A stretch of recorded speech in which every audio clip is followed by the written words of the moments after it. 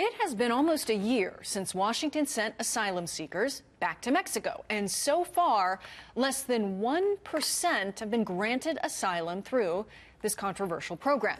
We have William Jeunesse. He's joining us from the West Coast Bureau with more on the story. William. Well, Molly, from the president's point of view, the Remain in Mexico plan is working. Out of 24,000 migrants claiming asylum at the border, judges allowed just over 100 to stay in the U.S. That's less than 1% compared to 20% in previous years, according to the Syracuse University study. Another 32,000 wait in Mexico, waiting for judges to hear their case. The only place I want to be is the United States. I never thought that I'd be returned here to Juarez.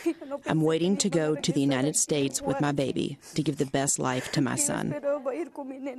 Now, depending on your politics, those numbers spell success or failure. The administration credits the program in cutting illegal immigration by eliminating the incentive to make a claim, get released, and disappear. That low acceptance rate exposes the scam, they say, that most claims are not based on persecution, but a better job. This is not just for people seeking asylum. It is also for people who've crossed the border illegally, and they're essentially on what we call a detained docket. It means they are not going to be released until their case is heard.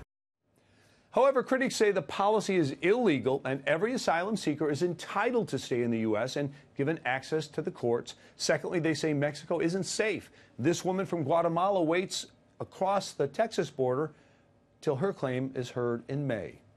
I never thought that I would spend this Christmas and New Year here. My dream was to be there in the United States with my husband, but I wasn't allowed to cross. I was returned here to Mexico.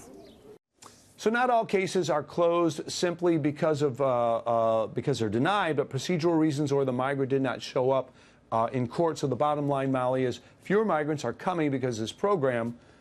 They must remain in Mexico. All right, William Jeunesse, thank you very much.